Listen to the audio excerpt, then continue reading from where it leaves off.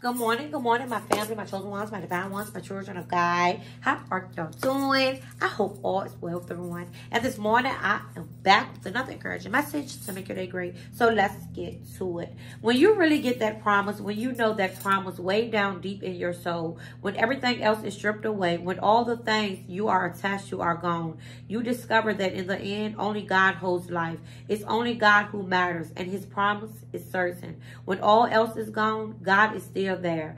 God's sweet voice saying, I will never leave you nor forsake you. God is teaching us the only place for your trust is in him. Everything else will fade or let you down. He teaches us that over and over again in the Bible because for some reason, some people have a hard time getting it. Their tendency is to put their trust in things instead of him. The lesson is clear. Don't put your trust in what you have. Life is not about what you have. Hear it again. Keep your lives free from the love of money and be content with what you have.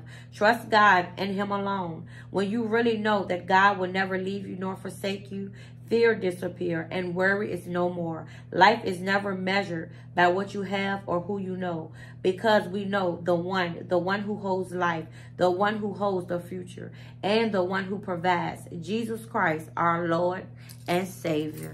Amen, family. I hope y'all received this encouraging message. Make sure you like, comment, and subscribe to all of my videos. And just know God loves you, and so do I. God bless.